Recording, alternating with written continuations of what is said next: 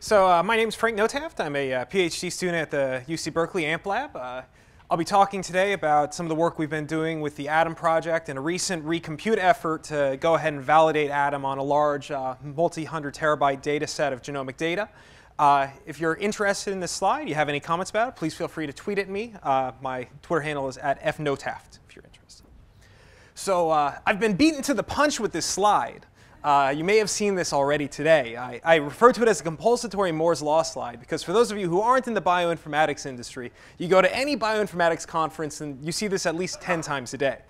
So as the speaker before me hit on, one of the great things that's going on in genomics right now is that we have, the cost of sequencing is plummeting. So we've made a lot of innovations on the wet lab side of, of genomics, and we've been able to drop the cost of, of sequencing a single human genome from multiple hundreds of millions of dollars down to about $1,000 today. And this has allowed us to go ahead and run increasingly larger and larger projects that are trying to get at the root of what causes these diverse traits to show up. So we start with the Human Genome Project. We built the reference genome for the so we have the average human genome. We went ahead, we ran the 1,000 Genomes Project, so that gave us what human genome variation looks like across a somewhat representative pool of 1,000 people. And then we ran TCGA, which is this much larger project looking specifically at cancer, where we actually collected 3 petabytes of genomic data. So very cool. Cost of sequencing is dropping. Amount of data that we're acquiring is greatly increasing, but we're not keeping analysis costs falling at the same point in time. Like you see Moore's Law kind of tracking there at the top of the slide. Moore's Law is not falling anywhere near as fast as our data analysis costs are going. And so myself, I work on the variant analysis problem. So I work on going from raw sequence reads to genomic variants. And the way to think of this is that let's say I'm gonna take famous literature. Your genome looks more or less like a very long string, 3.2 billion bases long. I'm gonna take that and I'm gonna shred it up, and then I'm gonna try to go ahead and reconstruct it. So the way to think of the sequencing process itself is that it's more or less a Poisson substring sampling process. So I'm going to go ahead, I'm going to generate, in our case, we're talking about Illumina data, so it's fixed length reads, and I'm going to generate them at some sort of kind of Poisson distribution where my Poisson constant is going to be determined by the amount of replication that I want to have, so the depth that I'm sequencing at. When we talk about the $1,000 genome, we're saying that for $1,000 we can get 30 reads at every site in your genome. To go ahead and take this $1,000 worth of wet lab data, though, and turn it into actual variants that we can do something with, we need about $400 of compute that comes after this. And what this compute looks like, we talked a little bit about this earlier. We're going to go ahead, we're going to align the sequences back. So we don't know where in the genome a sequence came from. We just have the sequence. So we put it back, align it against this genome reference. And then we go ahead and we put the sequence back together by looking for what the kind of doing a majority voting process you can think. It's more complicated than that. We have a bunch of biases and errors that we want to keep in. We have variants at about 1 in every 1,000 places in the genome, but the reads that we get actually have errors at 1 in every 50 bases. So this sequence reassembly process is kind of string editing, kind of statistics, but eventually this gets us to our bag of edits against the genome. And the process looks a lot like this. This is kind of what our end-to-end variant analysis process looks like if we went ahead and we took it and composed it into a bunch of computational steps. And the specific pipeline that I'm showing you is the GATK best practices pipeline that the speaker in the previous talk talked about parallelizing.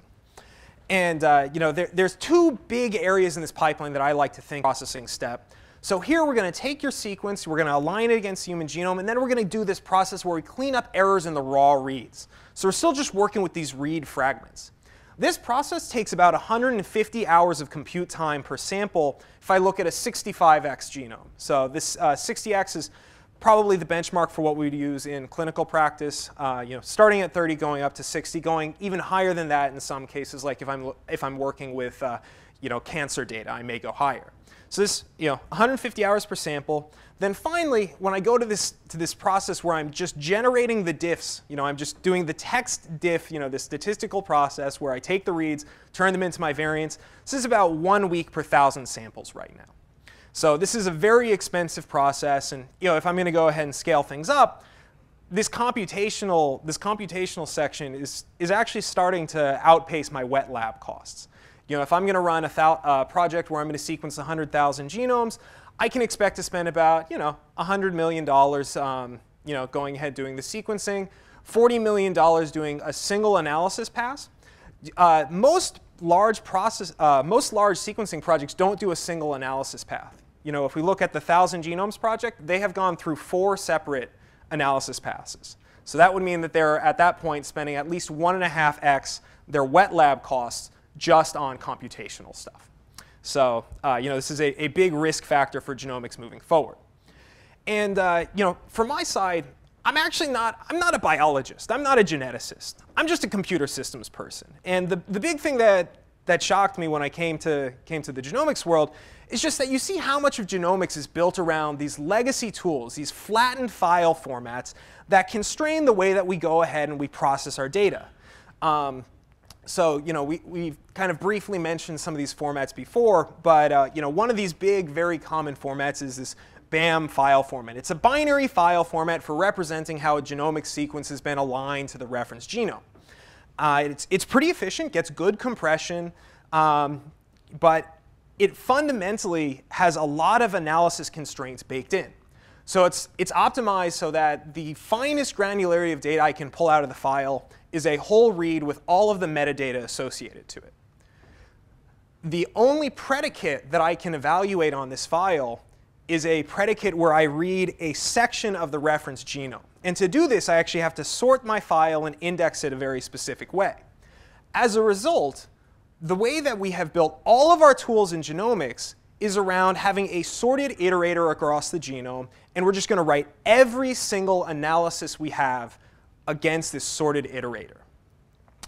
And you know, for many of you who are sitting out there in the audience, you know, you may think, okay, you know, let's say I was going to go ahead and write a simple experiment. I want to look at all of my reads, and whenever I have a read and I align it, I get a probability score that goes along with it. You know, how well did I put this read in the correct position? Let's say I just want to run a really quick analysis, like to see, oh, you know, what's the spectrum of the qualities that I have for all of the reads that I've gone ahead and I've aligned. So I'm going to go ahead and I'm just going to crawl over my sorted iterator. I'm going to read every single read in there to extract one integer. So that's clearly not the most efficient way to do things. And you're I hope that you're kind of latching onto this trend right now that, you know, these flat architectures are exposing these really weird, bad programming interfaces that we're locked into. You know, we're locked into this sorted iterator model. This gives us actually a variety of problems that crop up. You know, one, if I'm going to go ahead and write against this, I have to think of how my algorithm goes ahead and maps to this. So this seems trivial if I'm going to do some simple algorithm, but you know, we talked extensively about duplicate marking in the last talk. When I'm doing this duplicate marking, really what I'm doing is I'm grouping all of the reads by the original sequence fragment that they came from. So, you know, in Illumina, you know, typically one sequence fragment generates 2 reads. This is just an implementation detail. It's a very useful implementation detail, don't get me wrong, but I have to go ahead and I regroup my reads by what original fragment of DNA they came from. Then I do a group by position. So when I go ahead and rewrite this against a sorted iterator, I have to go ahead and figure out how to express these 2 group bys as something I can easily do against a sorted iterator. And it turns out, if you look at the Picard source code, the Picard source code actually does this incorrectly. So there are certain things in Picard where you cannot correctly mark a pair of reads as duplicate, even if it is a duplicated pair of reads, because you are writing your code against this sorted iterator. There are other places in the GATK where this isn't the only algorithm that they get wrong because of this sorted iterator constraint. So we wind up having this abstraction that's difficult to program against, that causes us to make weird bugs, and that limits the way that we can optimize the code that we're writing. So we said, OK, we're gonna start greenfield here. We're just going to go ahead. We're going to throw away these binary file formats. We're just going to start with a schema. And for those of us who kind of come from the systems database world, schemas are great because once we have a schema, we have this narrow waist. Like we said, OK, as long as you can give me a schema, if I can transform my data, like however it's stored into my schema, I'm good. If I can take my schema and move it over to a different programming interface, then I'm good. I can modify how I'm working with my data. I can modify how I'm storing my data Excellent. On top of this, we've gone ahead and we've done a lot of work to accelerate common queries. So, we were talking a lot in the last two talks about how a lot of the queries that we have in genomics, we have this sorted order that we're relying on because a lot of our queries are based on, looking at a specific position in the genome. And, for me wearing my database hat, that's cool, but the way that I want to express that is some sort of an aggregate or some sort of a join that is optimized for doing, this join in a coordinate space or doing an aggregate at a single position in a coordinate space. I don't want to go ahead and write my code against a sorted iterator. I want to write it as this higher level function. So we've gone ahead in the Atom code base. Atom's a system. You can think of it as a Spark-based library for doing genomic analyses. We expose a bunch of common schemas, a bunch of common Spark-based primitives, so you can parallelize your genomic analysis task. And one of the big core things that we've built in, and it shows up in pretty much all of the genomic algorithms that we write, is this really performant, fast overlap join. But this isn't the only thing that you can go ahead and do with it. If you want to go ahead and write a lot of these queries that don't rely on joins, like we talked about this duplicate marking algorithm earlier, duplicate marking maps really simply to one of these aggregation patterns. So if I parallelize something via the aggregation pattern, if I parallelize it via a join pattern, we get really great horizontal scalability. So these are some numbers that they're a little bit old. We've gone ahead and gotten about a 50% performance improvement over the last year over these numbers. We're in the process of running a large validation right now to kind of go ahead and update this slide. But we did a bunch of scale tests where we compared Atom on a single node running a bunch of these common steps. So we took 4 steps from the GAT-K pipeline that we were just discussing in the previous talk. We also took a step that's a very low latency quality control step from another pipeline. So this is just looking at the quality of your data before you're going to do any of these big analysis tests. We ran it both on a single node, Spark versus all of the other single node optimized tools, as well as scaling this out. We ran all of these experiments in the EC2 cloud. So the single node was a large node. It was an IS or an I2.8x large. This is IO optimized. Then the single nodes were fairly small, so they were R3.2x large, which is a memory optimized configuration. Even on a single node, we found that Atom in many cases would get up to a 3x performance improvement over the legacy genomics tools. When we went ahead and we scaled out, we would see that starting from that 3x improvement, we would get an additional 30 to 50x speed up over these tools. The speed up actually goes ahead and extends very far out. We've done a variety of tests on smaller files that have indicated that our parallelism is in most cases limited to, it'll extend linearly out as long as we have 16 megabytes of data per core. So the file that I'm experimenting on here, this is this NA12878 genome. Those of you who are familiar with genomics will have heard of NA12878 before. For those of you who aren't, this is a very, very standard, very well-studied genome that we like to characterize against. This file itself is 240 gigabytes compressed. It's about 600 gigabytes uncompressed. When we go ahead and we speed up to, just kind of going off that limitation, that gives us about speed up being limited to about 4,096 cores. Well, we can still achieve linear speed up out to 4,096 cores.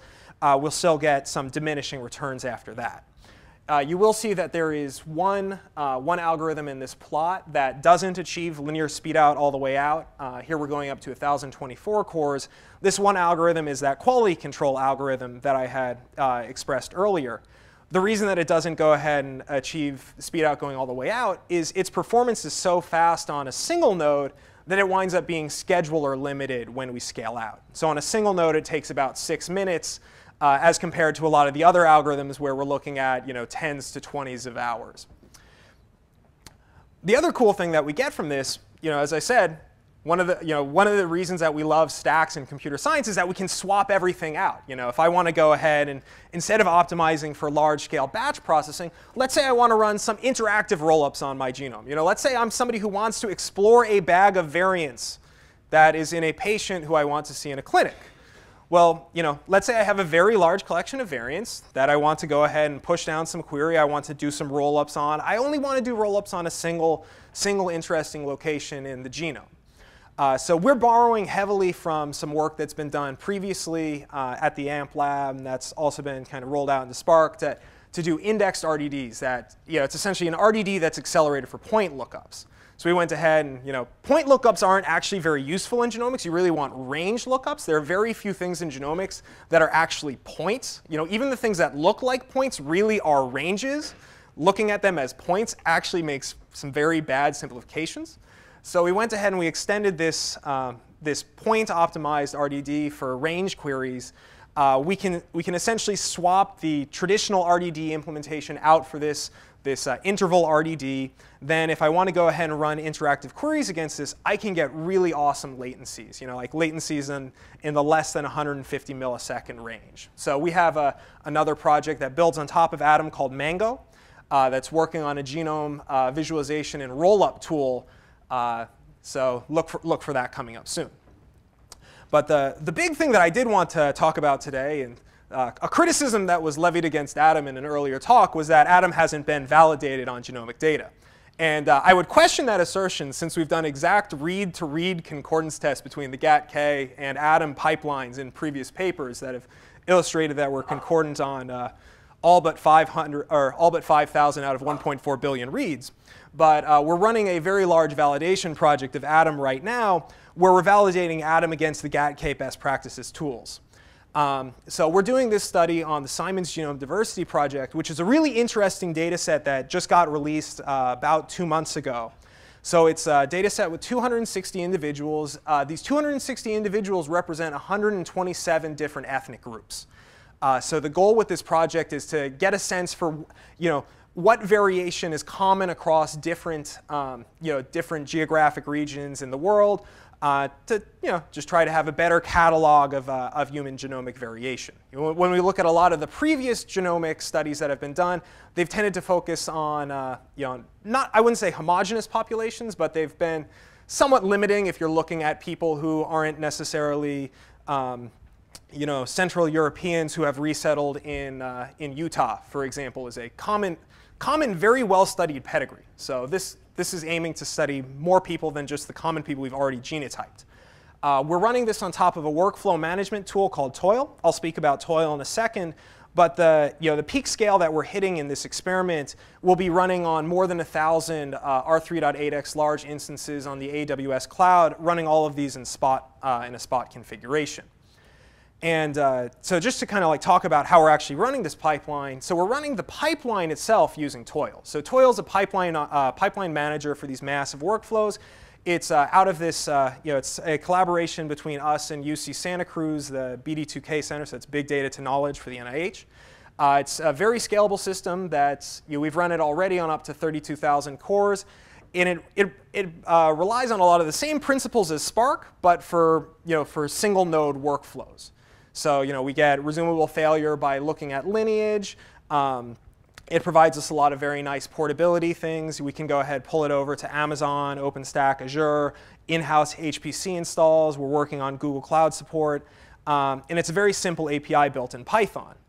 And really what Toil is, and I'll just throw out 2 words that don't really mean anything and then expound on that. So Toil is a DAG metascheduler. So when I say it's a DAG metascheduler, what is this DAG? So this DAG is our workflow. So we go ahead and we build a directed acyclic graph that shows how computation flows in our system. So maybe to pop back to one of the earlier pipelines, we align our reads, that goes ahead and spins off.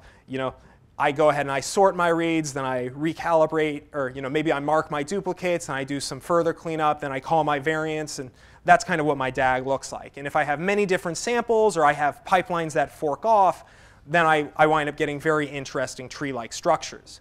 So here, a job is just a Python function or a class, or it can be even, there are several standard workflow languages that we support. A common one is the common workflow description.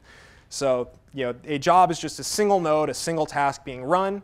When I say Toil is a meta-scheduler, Toil actually goes ahead and runs this job by delegating to a sub-scheduler. So if you're running Mesos on your cluster, you're running Yarn on your cluster, what Toil will do is it will submit a job to Mesos. It'll ask for resources. It'll give a command line. Mesos will actually run that. Toil will interact with Mesos to check the schedule or to check the status of the job. On top of this, we also have some support for persistence, for writing files, for communicating between jobs, for sharing promised data. But really the big thing that's nice with Toil is it supports a bunch of different underlying schedulers, a bunch of different underlying job stores. So if I want to go ahead and run a workflow on, let's say on Microsoft Azure, running with Azure Data Lake as my backing persistent store and running with Mesos as my scheduler, and then later take it and move it over to my in-house cluster running LSF with let's say I'm running Ceph because I'm an HPC person, or in my case maybe my in-house cluster is running Yarn plus HDFS. I can take my workflow, I can port it to all of these different environments, and I don't have to rewrite my code. So that's very useful. The other thing, if I'm running in the cloud, is Toil will actually let me auto-scale the cluster that I'm running on. So commonly in our workflows, we have a single stage that can't use, maybe it can only use a single machine. We have later stages in our pipeline that can use, say, 8 or 10 or 20, 50, 100 machines. Toil can go ahead and increase the number of machines that we have at any point in time so we can actually saturate, that we can make sure that we're using all the machines that we have. And this happens transparently to the jobs that are running. How does this look for Spark? One big hint is that a cluster, like Spark is a cluster-based service. Cluster is just a collection of single node jobs that all have a tied fate. So in Toil, when we run a Spark cluster, it just looks like one of these, what we call a service jobs, where we say, OK, I'm going to start a Spark master. I'm going to connect a bunch of Spark workers. And I want these to live as long as the job that is running Spark lives. So we go ahead, we start up the service cluster. We run our Atom-based workflows that connect to the Spark cluster. And that lets us run Spark in this very nice reproducible workflow system. As for doing an evaluation, so we've gone ahead and we've done just read-to-read concordance evaluations previously. This evaluation is looking exactly at the variant concordance. So we've done a fair bit of concordance analysis so far that shows that we're essentially statistically equivalent. The way to think of this is that in the genomes that we're looking at, you get about 10 million variants called per genome. We differ against the GATK best practices pipeline at about 5,000 of those 10 million sites. So it's concordance of about 99.5%. As for the performance of our pipeline, the read preprocessing portion is about 30x faster and 3x cheaper. These numbers are actually not even pushing the scale that Atom can hit. Here we're just running on a cluster of 8 R3.8x large instances in Amazon.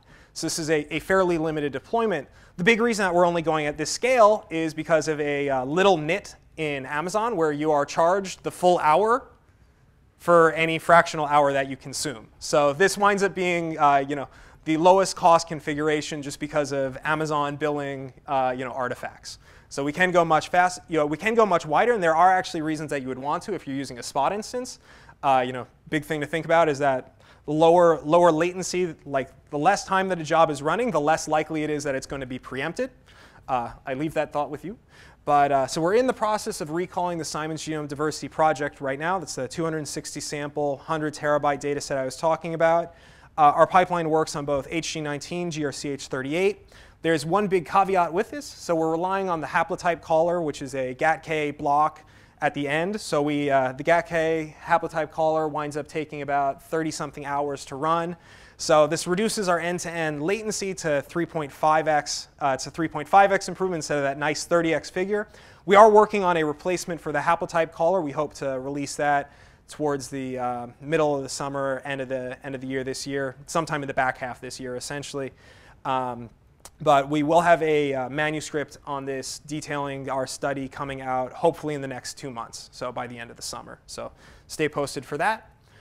If the work that I talked about to you interests you at all today, all of our work is Apache 2 open source. So if you're interested in checking out the code, you can find Atom there on GitHub at bigdatagenomics/Atom.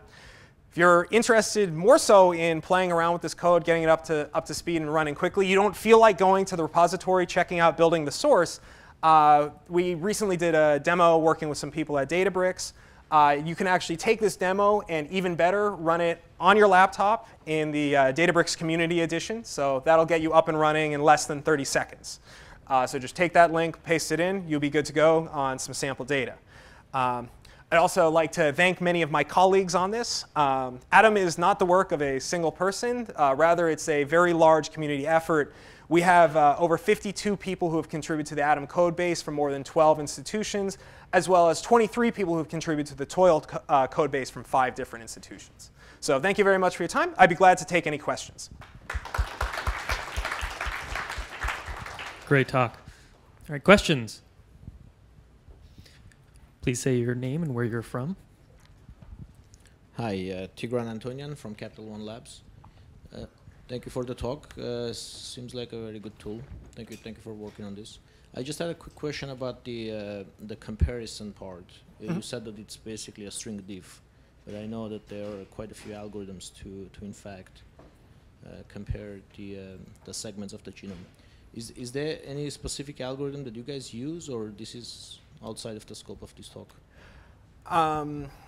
So there is a specific algorithm that there's actually a set of different specific algorithms that we use. So the algorithm that we use right now is this haplotype caller algorithm that does a pairwise alignment of reads against the sequence to go ahead and reconstruct what the exact difference was, and then it runs a statistical kernel on top of it to test all of these different pairwise alignments.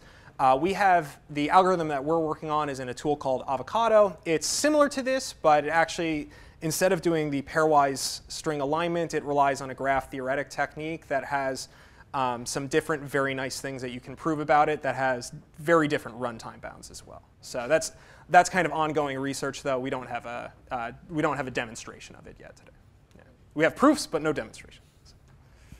Great. Other questions? All right, let's give Frank a big hand.